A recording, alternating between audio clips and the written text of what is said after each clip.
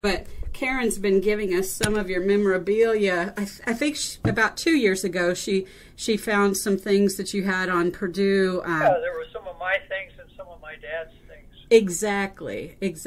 And those were just real treasures, I think, for the archives. There were a lot of things that we hadn't seen before. There was a great little booklet on an opening for a building that I'd never seen. Wasn't that something? That was amazing. Leave it to the civil engineers to do blueprints. That's exactly right. And that's the kind of thing that so many people would not have kept, you know, and it was very interesting. So when I found out from her that, you know, I could call you and talk with you, I was really excited. Wow. I don't think anybody's ever been excited about talking to me before. Oh, I doubt that's true. By the way, there was something about you and about Karen and the letters that she brought up here in the student newspaper today. In the exponent. Yeah. Yes. Did you see that? Yeah. That's great. Well, I think what I'll do is I've got about 7 questions for you, and then, you know, feel free to interrupt me or tell me things that, you know, I don't think to ask, because I have just kind of a few things that I want to know more about, but you probably know a lot of other things that I haven't even thought to ask. So I'm just going to jump right in. And could you confirm for me, I have that your full name is Karl M. Snepp, Jr. Is that right? Correct. Okay. Yeah. And you graduated in 1953 in home economics from Purdue? That's right. Okay, great. Well, thank you, Karl, for talking with me. I wanted to find out first, did you grow up in Indiana? In Gary. In Gary. And so did you always kind of know about Purdue, or was there anybody in your family? Gosh, yes, my dad went. Your dad was a graduate here as well? Okay. Yes, I've always known about Purdue. And had you always kind of intended to come here? Never had any thoughts about going anyplace else. Interesting. What was it like whenever you first came to campus? I'm assuming that you probably had visited campus before you became a student. Well, yes, and my recollections of that are kind of misty, except for one. It would have been 1948. While I was a senior in high school, and Dad would be coming down for homecoming. That would be his, 25th anniversary, because he graduated in 23. And we went to the Purdue-Michigan football game. I just happen to remember that. And so we were on campus for that. But I don't have any recollections growing up of spending any time on the campus. We very possibly could have, because my dad's parents lived in Lebanon, outside of Lebanon, and we lived in Gary, so if we would drive down to see them, we'd go through Lafayette, and I can't imagine we didn't take some side trips around the campus, but I don't remember them. Mm-hmm.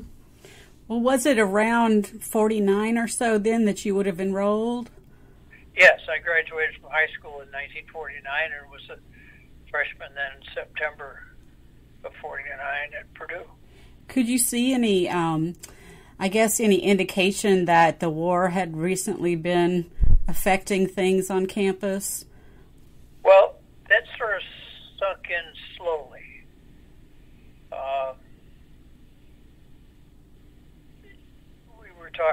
I was talking with Elisa, who wrote the newspaper article. She said, "What did kids wear?" I said, "Well, an awful lot of them wore khaki pants because that's what they got when they got discharged from the Army." Mm-hmm. And I can't say that I was that aware of. That was 4 years after World War II was over. And as I got more settled in, I came to know more people. My first roommate was 25 years old. Wow. He was a veteran and was in school on the GI Bill. I can't remember thinking that was remarkable or not remarkable, but there it was. Did the two of you get along well? Sure. I've heard a lot that there was just a tremendous amount of crowding on campus during that time, especially with the GI Bill bringing so many students back. Well, yes, housing was just tight as it could be. Did you live in, I know you were in Delta Tau Delta, did you stay in the house? Off and on. I pledged my second semester of my freshman year and moved into the house, and then didn't make grades, and then I moved out of the house, and then I made grades, and then I moved back into the house, and then I was in the house for the next 2.5 years. So where did you, sorry, go ahead. I just stopped. Oh, I just was curious, when you first came, were you in one of the residence halls? No, I was not. They were full. So I came down to Lafayette with a high school buddy and with two high school buddies. One of them had a car, and we drove down probably in August from Gary to look for a room to live in. Mm-hmm. We looked as far away as 9th Street Hill, up by where State Street runs into 9th Street over in Lafayette, and ended up not being able to find a room together. And then about the same time, I got a lucky break.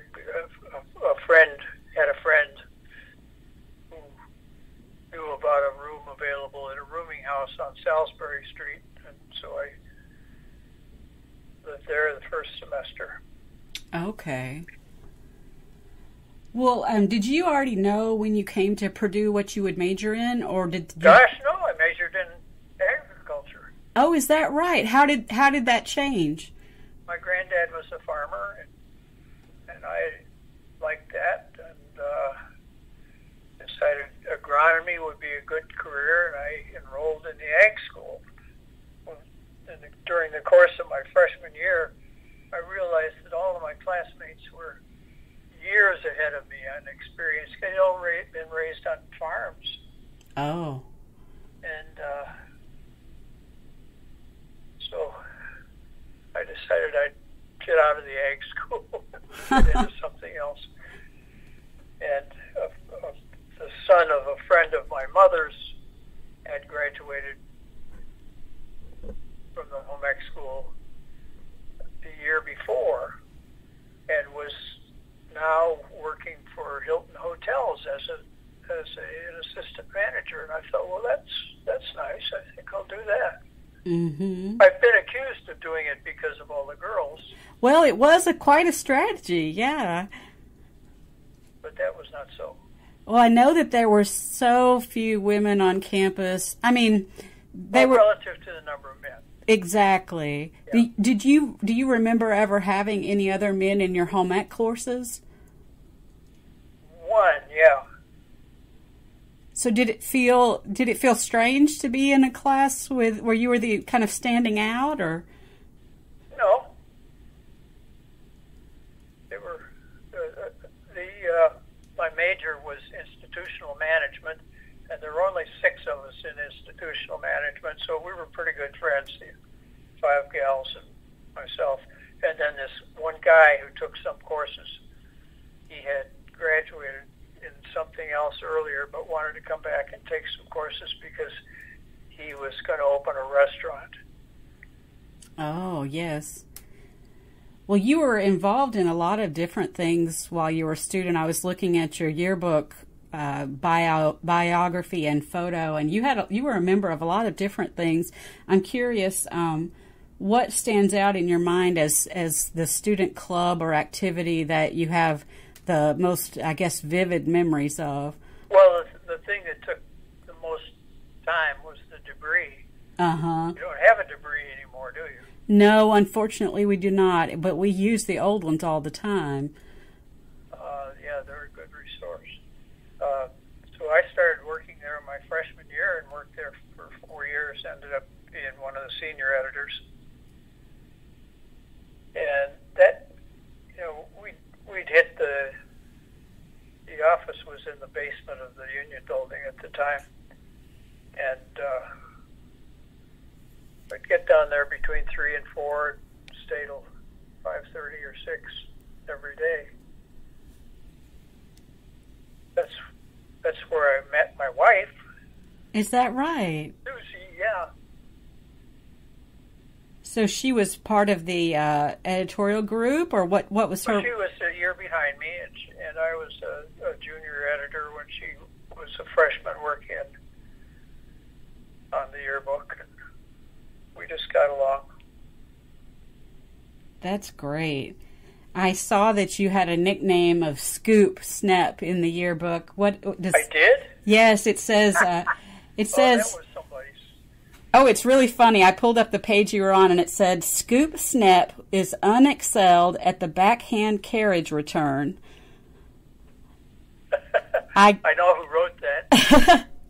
Jim Fisher, who was the editor that year, my year. That's great. It also said that you had a very ethnic group on the editorial staff that year. Well, do you remember Wanda Ratz and Don Judd? I sure do. So what was the roles of the different people? Did everybody do a little bit of everything, or how did that? We had different. I was the senior copy editor, and so I was in charge of all the text in the yearbook. Oh, yes. And so we had, and then it was further broken down by departments, activities, and clubs and organizations and stuff like that. So within each one of those, there were people who wrote things and people who edited the things they wrote. And I was sort of the organizer of all that aspect of it, the copy within there was a photography editor, there was a treasurer, there was what else? Photograph, if I said photography editor, yeah. So I'd have to look at that 2-page spread of the senior editors to see how many there actually were, probably a half dozen of us. Well, I'm amazed that you juggled so many things, because it looks like you were also involved with the Exponent and the Rivet. Well, I drew a couple of cartoons for the Rivet because a good friend of mine was the editor, and I had these horrible cartoons that I drew, and he published them. and then a friend in the Phi Beta Phi house, a sorority sister of Sue's, she and I co-authored a column in the Exponent that lasted about 2 weeks, I think. It's a weekly column on nothing in particular, and nobody read it. So we just abandoned that. But in those days, the Exponent office and the debris office were about 15 steps apart, and so there was a lot of intermingling of talent, helping each other. They printed the Exponent in their office right down there. They had a press. Oh, wow. Those were all in the Union basement then? Yeah. Okay. If you go down the west, come in the west entrance of the Union building and go down to the level that the cafeteria is, all the food service is on. Mm-hmm. Go down one more level. It was down there. Okay. What about Skull and Crescent? Do you have any memories of how you got involved in that? Well, that was strictly sophomore honorary for people who were in activities, and if you were a sophomore and had a position of some responsibility in any of the activities, you were sort of automatically voted into Skull and Crescent. Same thing with Gimlet seniors. Oh, uh-huh. Did you ever get involved with the Boilermaker Special, or was that just for the Reamers? No, that was the Reamer project. Did the Gimlets eventually join the Reamers? Did what? Did the Gimlets eventually join up with the Reamers? I have no idea. I think Gimlets were fraternity guys, and the Reamers were independent guys and gals. Uh-huh. Had women before Gimlet did. I don't know if Gimlet ever did. Huh. Well, I know that a lot of people have fond memories of the Rivet because we have a set of the Rivets that it looks like it ended maybe in around late 1960s. Wow, I'm glad it kept going that long. I know. I've seen some of the drawings in there, and they're pretty funny, so I'll have to look for yours next time. No, well, mine aren't funny. They're horrible. They were in 1953. Right. 2 or 3. Well, I know that you mentioned that you have kind of a family ties to Purdue. Your father graduated here in 1923, and you met your wife here as well. I know that you've had at least one daughter attend. How many other people? And our son got his bachelor's and master's at Purdue. Okay. Mm-hmm. He died in 1988. Oh, wow. I'm sorry. He was an aeronautical engineer for Boeing. So who was older, him or Karen? He's 2 years older than Karen. Okay. And what did she graduate in? Karen? Yeah. She graduated she had a math and statistics major in the science school. Okay. Do you have any other family who are thinking about coming to Purdue? Oh, gosh. Sure. Or people that you're trying to persuade? Both of my sisters-in-law, all 3 of my brothers-in-law,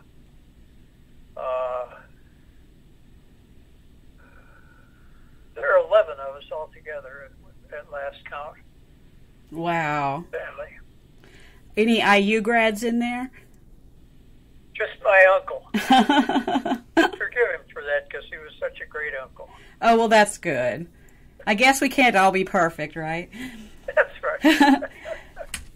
What about sort of student traditions? There's so many traditions at Purdue, and I'm curious if there was anything that the students liked to do when you were here that either they still do or maybe they don't do anymore. Well, let's see, traditions. Hello Walk. Oh, yes. There was a sidewalk, an oval sidewalk in front of what was then University Hall. I don't know what it is now. So it is still there. Is it? Mm-hmm. John Drew's grave was there. I don't know if that's still there. It is. But the tradition was to say hello to anybody you encountered on that walk. And did most of the people do that back then? No. They don't do it now either.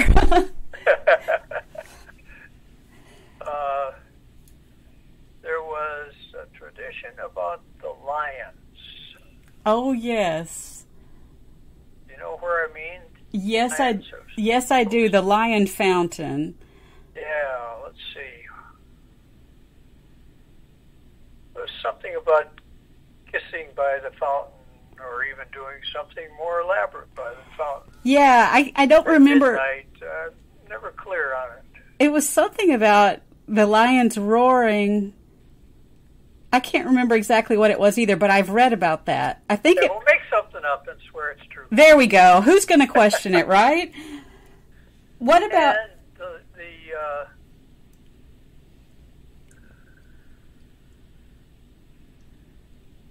I guess you'd say the Boilermaker Special was a tradition even then, because it was in its second or maybe third rendition, then second, I guess. Studebaker originally provided the chassis and all the mechanical stuff for it, as I recall. Did they take the Boilermaker Special out around campus and in the local community then, or did they just bring it out for the games? No, they did. They had it out to promote the games. like Thursday and Friday before a game, it'd be going around picking up people and taking them around and just kind of hyping the campus. Mm-hmm. Did they have the... Go ahead. Oh, I was just curious, were students wearing senior cords when you were here? Oh, yes, I had some. Yeah? What did you decorate yours with? I didn't. The tradition was the freshmen tried to find the seniors' cords and paint them up ridiculously. The seniors tried to hide their cords where the freshmen couldn't find them, and I was unsuccessful at that. So I can't even remember what I had on mine. Somebody else painted it on it. I didn't. Oh, that's funny. And then you had to wear them, or? Didn't have to, but we did. What about the senior canes and the hats? Did you have those? The what? The canes, some of the senior canes. That was more of a decorative thing. We had on homecoming day, the homecoming parade. I get homecoming and Gala Week mixed up. You don't have Gala Week anymore. No, but that was a big deal. Springtime reunion thing. Right. But I guess it was at homecoming. You buy a cheap black derby at the costume store, carry a bamboo cane. Not everybody did that, but enough did it that it wasn't unusual. Did you ever have parades for students, like in the town or things like? No. Not that I recall. When I was a freshman, it was probably the last or second to the last year that freshmen were expected to buy green beanies, little skull caps with a small beak on them that were bright green. Yes. That were indicative that you were a freshman. I've seen those. Yeah. So you didn't have to... I don't think I had one. Oh, that's nice. Maybe they stopped getting strict about it after the war years or something. Yeah, it got to be, there were a bunch of 20-something-year-olds, and that was sort of childish to them. So right. Some of those time-honored traditions went by the wayside. I could see For the how better. that... Yeah, exactly. What about after graduating, did you end up pursuing hotel management, or did you go a different way? Well, I did. I went up to Michigan State to enroll in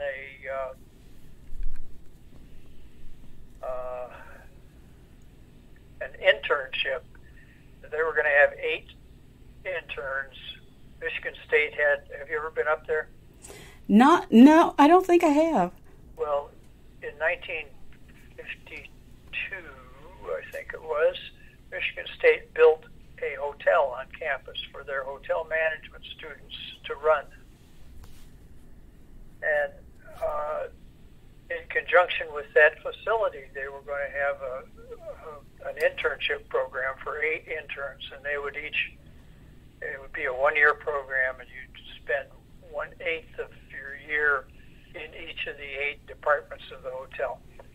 And so I went up there right after I graduated, was accepted into that program, but the program never got off the ground because they couldn't get 8 people to come do it. So I spent that summer being the breakfast cook at that facility, and then I was going to get drafted, so I came back down to Purdue and to be with my honey.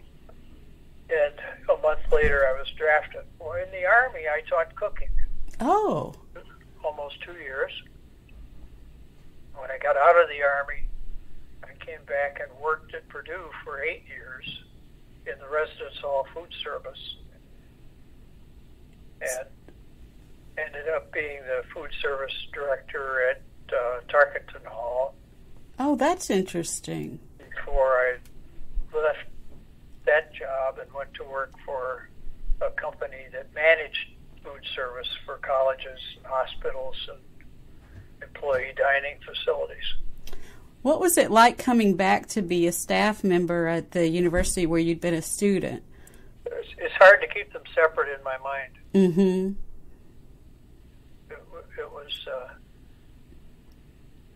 well, I had 2 years in the Army behind me, and I felt like a young adult instead of a student. Mm-hmm. Was part of your role thinking of like nutrition and menus, or what was in? Well, the procedure then was all the men's residence halls and all the women's residence halls separately had a food service program, mm-hmm. and a food service director over each one, and there would be monthly meetings to plan the menus for the following month, and nutrition per se was not such a big factor of that planning, because if you planned what was considered in those days a square meal, you had good nutrition. Mm-hmm. And so then that's all changed a lot. I mean, that whole organization has changed a lot. Now you could, as a student in a residence hall, you could only, the meals that you paid for were only those you paid a board bill, room and board bill, and the only meals you could eat were in your residence hall. Oh, yeah. Yeah, that has changed quite a bit. You're right. Sure has, yeah. I don't think you can eat any place. I know. I was just thinking. I don't think the students today realize how lucky they are. Yeah. Well, everything that was changed to accommodate students' changing needs, and it was nicely done. Absolutely. What if you had to say like how you feel Purdue made an impact on your life, whether it was a student or a staff member or as an alum? How would you characterize, I guess, the way Purdue made a difference, or for good or for bad, for you? Oh, that's hard to describe. Once a Boilermaker, always a Boilermaker. Yes, that's for sure. We have such loyal alumni here. It's amazing.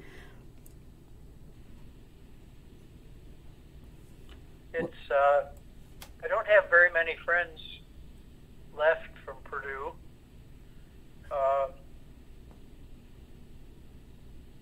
Just lucky to have lived this long, I guess. There's the one guy I said that had written that line about me in the debris.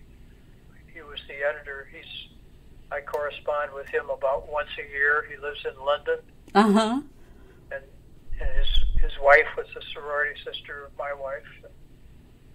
She's there too. They're both getting along fine, but I can't think of a single fraternity brother now who's alive. Wow. So I don't have anybody to reminisce with about those things. I know, that must be difficult. Well, it's not difficult. It's just that, it's the way it is. I have a half dozen friends from high school that I email with occasionally. Do you still live in Indiana? No, I live in Redmond, Washington. Oh, okay. Where it is now 1:30. Oh, yes, quite a time difference. We're at 4:30 here. Yeah. Well, I really appreciate you taking the time to talk with me, Karl. Was there anything that you would really like to share? So what we'll do is the oral histories, they become part of our archives collection, and if someone's interested in, people who were at Purdue for a certain time period, like in your case it might be the late 40s, early 50s, or people who are interested in student life or the history of home economics. There's a variety of different ways, someone might find your interview of interest. So is there anything you'd like to get on the record before we close today? Well, nothing that I think of, but, if somebody were to come to you and say, I'm really interested in that period of time on the campus, where could I find out more about it?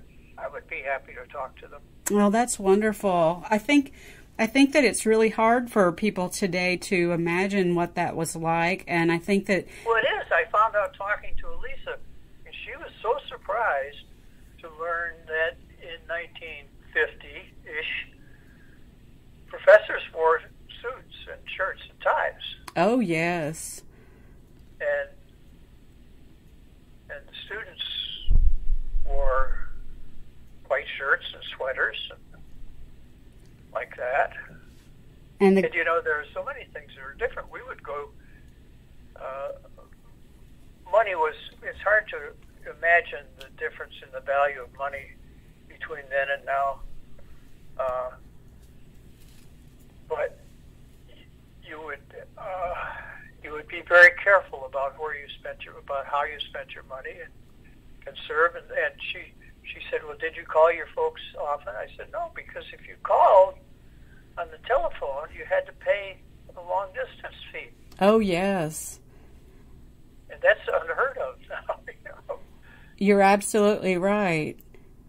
And there just are a lot of things that you don't think of that are very, very different now than they were 60 years ago, 65 years ago now. Well, I think about the letters that you wrote home and how, you know, we have fewer of those today because students are so connected with their parents either by the phone or by email or things like that. And, yeah.